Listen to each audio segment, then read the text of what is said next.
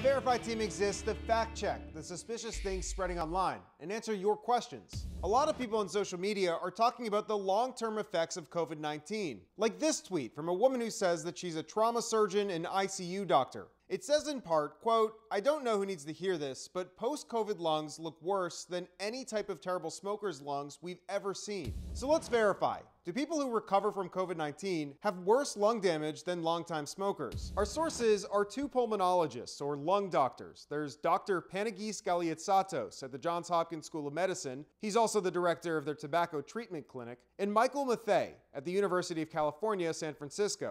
They both agree that the tweet is pretty darn accurate, although it's a little too broad, meaning not all recovering COVID-19 patients have worse lungs than all smokers. Mild COVID would be like, I smoked for 1 decade.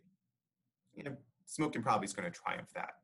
Severe COVID versus decades of smoking, I would give it all to severe COVID because it's just a much disastrous lung that we don't have a lot of interventions to help. And like I said, it's an incredibly friable lung. But Dr. Matthay says there is a silver lining. Many, if not most of the COVID-19 patients with severe lung injury will have a good prognosis for recovering most of their lung function.